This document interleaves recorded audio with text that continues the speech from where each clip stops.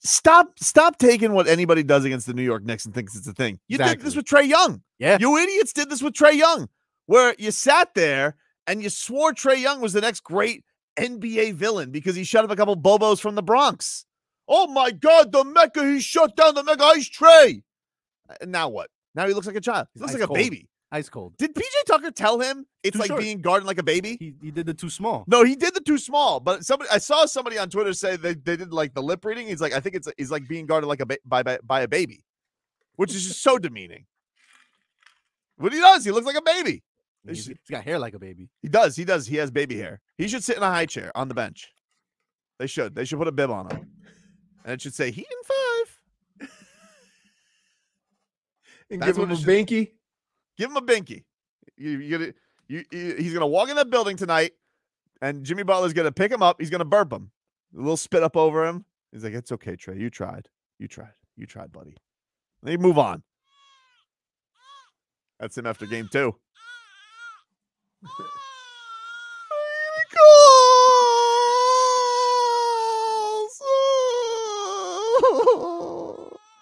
You guys shooting it from 45 feet away. Where am I calls? By the way, so in my own investigative work, I usually see, all the other sports stations, because Boston's pretty big, Philly, I check out, like who's getting people, on Twitch. Now I will say this. Early in the morning, we're stars, right? Except this morning. When I look at one WEEI, now I've been watching, keeping the track. And for the last four shows we've done, they've had like 70, 50, 60, right? Last night, the Celtics beat the Nets. Yep. 600 people are now on Twitch. I'm like, come on, front runners. Oh my God, we're gonna do this. I can't believe it. It's gonna be I'm loving it. Go ahead. They got their little series. Only team to get a sweep. Good for them. They'll see what happens against Milwaukee. Milwaukee doesn't have Chris Middleton, so that's gonna be tough on them for sure. I don't know, but like the thing that's gonna be interesting about this is, like, am I really looking at a situation right now? Because I don't really fear either one of these teams the Heat are going to take on in the next round. But am I really looking at a situation where I'd rather take on the Sixers because I just don't want to deal with pain in the ass wingspan all over the place? Because I genuinely think like a busted up Joel Embiid and a bum James Harden, like I don't fear that series at all. At all. The Jimmy Butler revenge series. Oh, dude. My God. There's a couple of things is that one, you're right about everybody's built like Bam on Toronto. Right. And they all look like the Wind Sox. Yep. And that in itself is just terrifying when you don't have a true big that can beat them up. Right. The other thing is, do we really want to play Toronto with Precious Achiuwa balling? Revenge series? Ugh. I mean, it's juicy either way, right? Because it's going to be Kyle Lowry versus his former team, or it's going to be Jimmy versus his. So yeah, storyline. But Kyle's isn't. Kyle was ready to move on because he was a little bit older, and they did him a solid. Yeah, it was. Kyle loves them so much in Toronto. Oh my God, right. Yeah, he loves Toronto. I mean, I don't even. Precious wanted to be here. Oh yeah, but like Precious wasn't on the Heat long enough. I feel like for anybody to have an attachment to him. Like by the end of his rookie season, wasn't even playing anymore. You know. Right. So says Mr. Press Swish over here. I love dude. I love Precious Achiuwa. I wrote a Precious Achiuwa song. Maybe we should play that today in celebration. I did. See if it's in there. See if my Precious Achiuwa song's in there. It's got to be in there. I got to feel like it is. I wrote it to Hey There, Delilah. He had one game in double digits, and dude made a song. I liked Precious Achiuwa. You think maybe you overdo it? No, I don't. No, I don't. Like somebody said yesterday, they're like, "Oh, Tobin, look at these guys you invest in, Duncan Robinson." you really whiffed on that one. I'm like, oh, I did. Biggest contract ever to an undrafted player. I guess I whiffed. And now Wait a Struce minute. loose. Shooting is so finicky, man. Why do people think Dunk's supposed to be out there just making 5 to 6 threes every night? Well, I'll tell you this. He's out there's a relative term because now he plays single digits minutes. Hey, that's why? Because he goes into the game. Now in the game, Duncan Robinson. Foul. Duncan Robinson. He's like, yo, 25, we even play. 25. We ain't even played basketball yet. It's coming. Yeah, he really shouldn't worry about foul trouble with Duncan Robinson because he's only going to hooking. They always do stuff with their hands. I just don't like. They'll do the number and then they'll do something like that. I like Precious Achiuwa. I don't know what to tell you. I did. Listen, you got to do the cost of business. I get it, to get Kyle Lowry here, but I liked him. And you can tell. Hold on, you're gonna tell me the Heat are gonna go and turn Max? All respect, Max Strus into a star, and they couldn't do anything with Precious Achiuwa? Come on, of course. But you got to, a lot of times though, and this happens with Heat players, right? When you come in, they want you to play a role. Yep. And you don't know the actual talent that these guys have. And then they go somewhere else, and then you see him, and you're like, I didn't know he could do that. And so that's kind of how it is. 10 lines brought to you by the new Palmetto Ford Truck Super Center. Why buy your truck at a car store? Palmetto Ford, we know trucks. It's interesting that you say that too, because I was thinking about this during the awards with Defensive Player of the Year that came out, right? And Bam obviously wanted the award very much, and Tyler Hero thinks like he's gonna win. It's very much a shoo-in that he's gonna win Sixth Man of the Year. It'd be shocking and stunning if he didn't. I can't imagine there's more dopes out there than John Hollinger and Mark Stein. I really can't. But I do wonder that when it comes to the Heat players, right? That there is such an embodiment of quote unquote Heat culture that a lot of it I feel like stifles star power. And I wonder if they like that. I mean, like they clearly do a great job of ingraining that into him, because Tyler Hero has been clear that he wants to be a starter. He still says it. And it's like, it's not even like controversial anymore. He's just like, yeah, flat out, I want to start. But he also always says the goal is a championship. I'll do whatever the role is. Same thing with Bam. He fit into that role. What was his role starting into this thing? He probably thought he should have been playing ahead of Whiteside coming into this thing. And it was like, my role was defense. That's why it means so much to him, because that's how he got on the floor. And so you now see something with Precious Achiuwa where it's like, all right, he was going to be here. They were going to try and have him empty the gas tank, play as hard as possible, show you could do that, and then we'll give you more. And now you kind of see in Toronto, they let him spread his wings a little bit more and let him do it faster. And so I do wonder with the Heat, which has not traditionally been a organization that lets young guys play important minutes. And then now that is kind of shifting over the last 5 years. But it's still usually in bite-sized increments. Tyler was a little bit faster because he was just so dynamic in his rookie season. Right. But I do want, but he's still in year 3 and he's coming off the bench, which he doesn't want to do. And they gave him like a stint of 2 weeks to start, which he wanted to do. And it's still the goal is championship. The goal is championship. It's run like a college team, because when you see the numbers of some of these kids that go to Duke, North Carolina, the guy ends up going first or second in the draft and he averages 12, right? Like it's, they play roles in college. And now what makes it different in the NBA is that even though you play a role on this team, and they do that with everybody, it still doesn't stop you from getting paid. You see what I mean? So they still take care of their guys.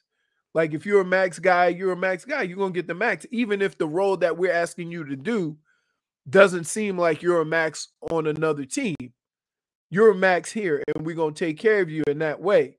Same thing with all the other guys that get contracts, the Duncan Robinsons, all these guys that get contracts. They go, hey, this is your role, but we're going to pay you because we know what you could get elsewhere. Just don't get discouraged by the role you have here.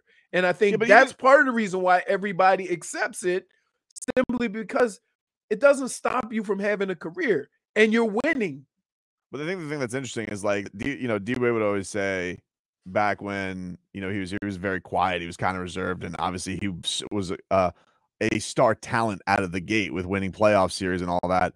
But he really didn't start carrying himself like a star until Shaq got here, because Shaq would almost tell him like, hey, you don't do that. You're a star. Like, you're Flash. Right. Gives him the nickname Right. Flash, gives him that identity, says it's different now, Dwayne. You got to realize it's not, and I'm not even just talking about basketball stuff. He's talking about just like the off the court stuff, how you carry yourself. Where in this, you have Bam and you have Tyler, and their vet star is Jimmy, who is the face and is famous. Like, he's got the national commercials and all that, but he's also like, he's very deflective. He doesn't want anybody to care because he's not Shaq. Like, he's a number 30 draft pick who came up out of nothing and was a scrap guy. So I don't know if there's those guys that are just like, oh, you don't have to do more or carry yourself more as a star, even though, maybe in other organizations it would be the case. Yeah, but guess what? Guess what? Here's the deal, and here's what's amazing about everything you just said. Tyler is considered the star as a whole, whereas Jimmy might be a better overall basketball player. He's not about all that stuff, right? But Tyler, he is. So, like, yeah, I just think that Tyler is a star in his own way, right? Even if he comes off the bench. And that's what makes it even more impressive, is that it's pretty hard this early in your career to be considered a star and you don't even start. Right. So, like, but I also think that's still something that is used against him too. Like in national, sure. It's so antiquated that people still do use it against Tyler. As like, I remember Charles Barkley saying this early in the year that he only plays against scrubs. Right? Because Charles Barkley's watching like 30 seconds of Heat basketball before he goes in. And why do we let that man get us all riled up? No, he doesn't. He doesn't get not Leroy, but I mean Tobin. Tobin, like, yeah, that gets him going. I mean, watch some games. Like, just Heat fans in general. If a national guy doesn't watch the Heat and his comments reflect that, why do we give him the time of day? Because this is the reason why Marcus Smart wins an award he doesn't deserve. This is the exact thing I talk about, because you get to have 3 podcasters and 2 analysts craft the entire national narrative of something. So if you have Lil Willie Simmons out there going and saying Marcus Smart, and Zach Lowe is doing his Low Post thing where he's also giving it to a Celtic, and then you have Charles Barkley telling you, oh, Tyler here only plays against scrubs because they haven't watched 3 seconds. It bothers me, because do your damn research. Not everything has to be about the Nets, who lasted 4 games. Really? We talked about wait. No. This needs to be said. I need to say something. We spent 80% of this season nationally of your NBA content talking about teams, one that didn't make the playoffs and one that lasted 4 mother bleeping games. And that was it. What a waste of time, when you should have been talking about the damn Miami Heat. You bums, you charlatans, you sheep. Get ready. Hey, go get your Heat media guides, everybody. Go learn how to properly say Max Strus's name. All right? Because you have if anybody calls him Max Struss in the conference finals, you're gonna have a problem with me. Mike Breen would never do that. Of course not. He's a pro's pro. Problem? This guy. Do you know you just got on somebody about doing research, and you have been criticized for doing the same thing? Chris Fowler? From Chris Fowler? That's different, though, dude. I'm a fan in that spot. I'm such a fan in that spot. That's not the same. Wait. No. I got to back my guys. Here's the most amazing thing about that. You had the audacity to respond and say no. I'm gonna just throw it to you and go in there with swag. That's right. You did not do the research? I did not. So Miami Heat will be back in action tonight. 7 o'clock. Game 5 gets going tonight from FTX Arena. I'll be boots on the ground, BOTG tonight. So excited about that. Fan with good access. No, I'm not a fan with good access, dude. Yes, I'm doing a job. I'm doing a job. How come we never hear about the job you got to do and we hear more about everything else? Well, I talk about the job I did usually the next day. You know, we have a radio show to do. I get to talk to you for 4 hours. So I figure I save all the good stuff. Except when there's Floyd Mayweather. I got to tell you what he's doing. You know, especially when he's wearing high heels. Have to. You want to hear a little WIP this morning? Sure. You want to tune into Philadelphia radio? Let's fire up the Odyssey app here, and let's hear what they're saying after Philadelphia loses Game 5. They're now only up 3-2 on the Toronto Raptors, and really probably should be down 3-2 if we're really talking about how this series should have gone. Then win that crazy overtime game. Precious make a couple of free throws. Yep. And so they I sense some nerves. I sense some nerves this morning in Philadelphia, not only because they feel that their basketball team is just a doomed franchise, but also they have Doc Rivers, who Doc Rivers blows himself some series leads. That's what he does. Now, never done 3-0, but eventually the first time for something has to happen. Like a 16 beat a 1. It sometimes there's gonna be a first of somebody blowing a 3-0 lead in basketball. You don't want to be that guy. Listen, Sixers, don't lose Game 6. Don't you lose Game 6, because you know what you have in Game 7. The most powerful force known to man. James Harden in a Game 7. You want to talk about you want to talk about nuking your chances. You got James Harden. I thought that was going a different direction. Don't lose. I'm telling you right now, you better go win in Jurassic Park. Don't lose Game 6. I thought you were going to go along the lines of anything can happen. Game 7 is a crapshoot. You have the great equalizer, James Harden. Yup. Here's WIP this morning. Going there, it's going to be a lively atmosphere. I think that'll be great for us in a crazy way. I think we'll be ready for that. Excuse me, you just had a lively atmosphere here in your show. Yeah. Where you're hoping Toronto motivates you? Oh my God. Did he say that we have another gear? Another gear, There's another gear. They haven't shifted into the last gear do yet. they think this is a regular season game in know February? Rhea, I don't get it. Doc is going to kill this team. He's horrible. I didn't think that guy actually talked like that. Oh no, that's how he talks. That's how he talks, dude. That's how he talks. He's horrible. They need Toronto to motivate him. You're dead to me.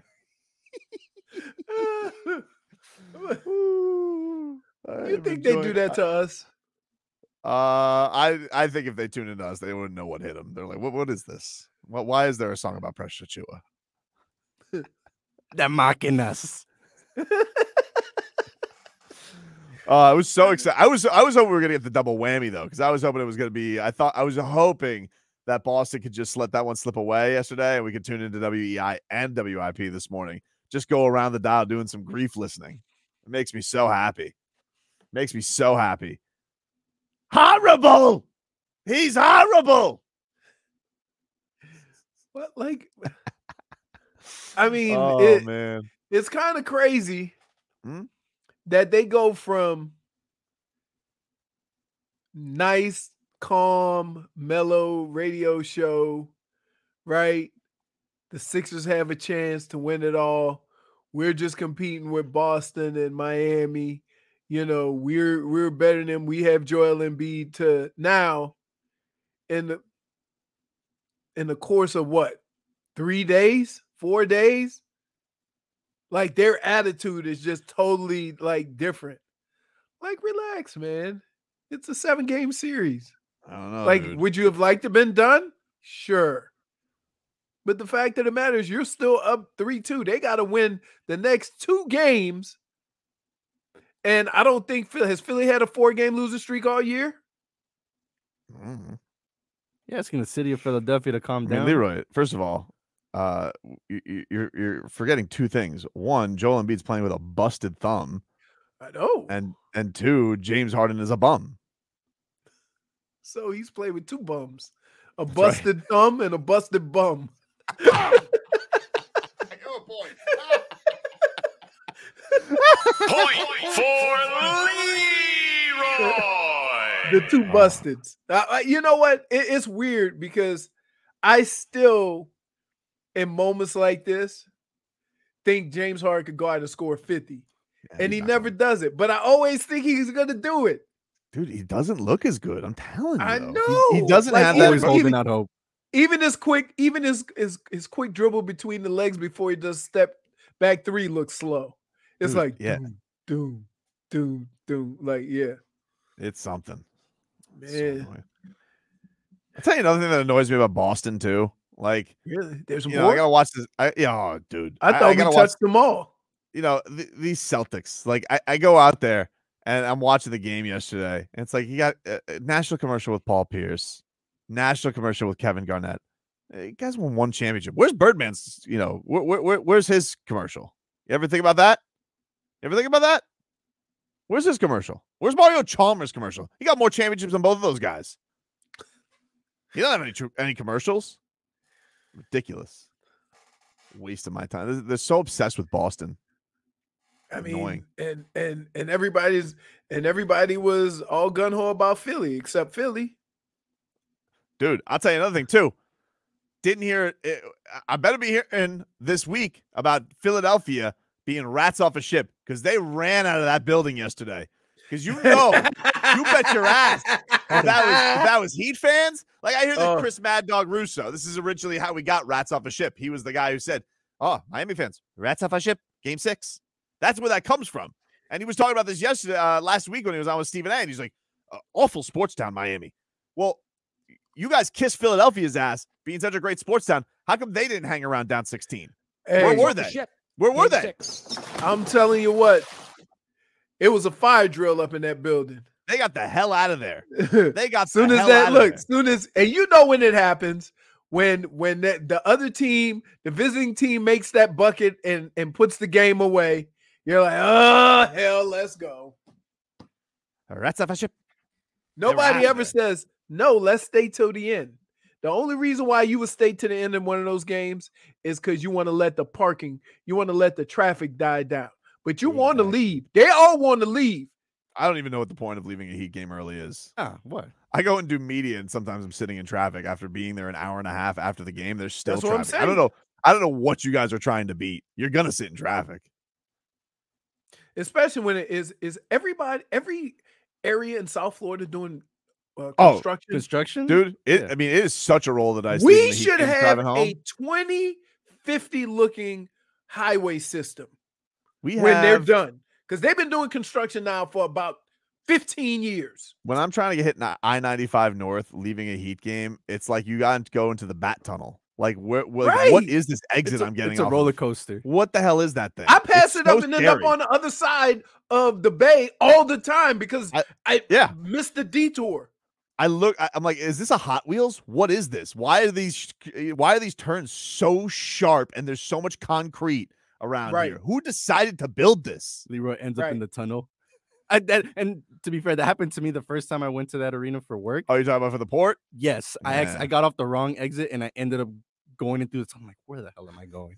Sneaky. It is though. It is. And the thing is, it's not like you can just hit the next U-turn. It's like once you start across the bridge or the tunnel, you're like, damn, now I got to figure out how to turn around on the other side. And I'm like, like I called Tobe. I said, Tobes, hey, yeah, I'm downtown. Yeah, I'm in Miami. Phone a friend. But I'm not quite there. I don't know where I am. I'm scared. I don't know where I am. And I go down there all the time. It is brutal. Yeah, 95 But look, sucks. guess what? The Philly fans, right? Here's the funny thing. So tonight the Heat play. Yep. You best believe they gonna watch the Heat and try to find, oh, look at these guys. Hey, we're about Philly. Y'all not done. No, you're not done. I thought they were going to be done. I was like, they're for sure going to win tomorrow. Come on. And it's they got dude. it's a weird thing. They not though. only like, but they not only lost, dude. They got their ass kicked. Like they were down double digits that entire game. Yep. That entire game. When Precious blocked Joel Embiid, I was like, oh, come on, dude. All you got to do is tippy toe. You can dunk, and you getting blocked at the rim. So by the way, be interesting to see, huh? Barry Jackson tweets out, Heat second round series doesn't start until Monday, regardless of anything. Presuming the Heat it is, even if the Heat shockingly is not in the series and the Heat bracket won't start until Monday. Well, you need to finish this off because big picture, you don't want any other team that you may face to have a significant amount of time to rest. Yeah, and Kyle Lowry, I don't think I've mentioned it so far on the show today, but Kyle Lowry is out tonight, which I think is the smart move because I think you can beat them without Kyle Lowry, and then that would mean Kyle Lowry gets over. Here, question. Mm-hmm. I'm gonna just throw this out there. Mm-hmm. Injuries don't work like that. If you're out, you're out. If you're in, you're in. It doesn't matter. Like what the only extenuating circumstance is a game in which you can be eliminated. Well, here's the thing, though. I see what you're saying, but Kyle Lowry before the last game, they listed him as questionable. Like, and he was saying, "Oh, I'm a game time decision. I'm hour to hour. I'm gonna play." Didn't he compare himself to Wolverine? That? He called it. Well, he's called himself Wolverine multiple times, but yes, he called himself Wolverine. I'm a Wolverine. What? That's what he said. Short legs and stocky? What? No, great ass. When's the last time you saw Wolverine and say, "Look at the caboose on that thing"? Oh, you ever see what that uniform does for his cheeks? I think he makes Wolverine like the superhero because he regenerates. Oh,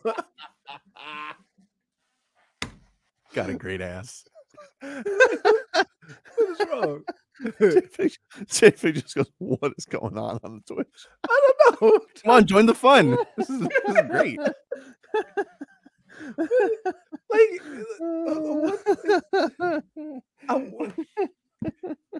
This is one of those conversations where you want to give like some type of explanation as to why, and you can't.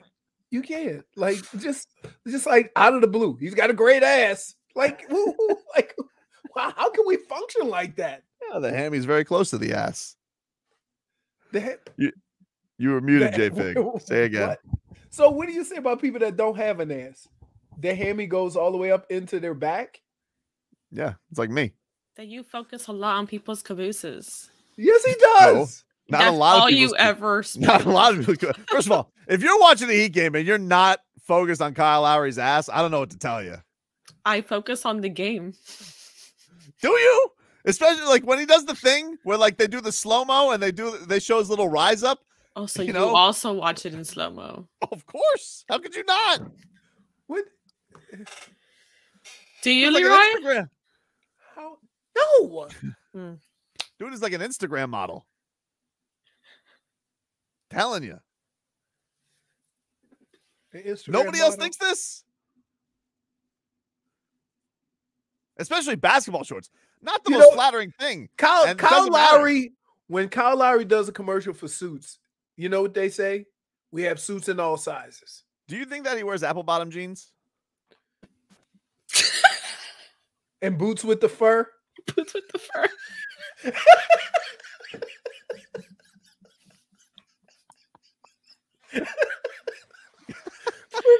We're going to hell. Nobody's gonna like us. Where has this gone? I'm so confused. So confused. This guy. But like, he talks about being boots on the ground, and every conversation we've had about the game has nothing to do with the actual game. Caboose. Right. The caboose and Struce. What if Eric Reed should do that every time? Every time Kyle hits a three, caboose. What if they do the bright line that takes them down from they're always advertising that. What if at the end of the bright line is Kyle Lowry, just a shot of him from behind? Oh, so the bright line could stop. Boom. You gotta put the caboose on the caboose.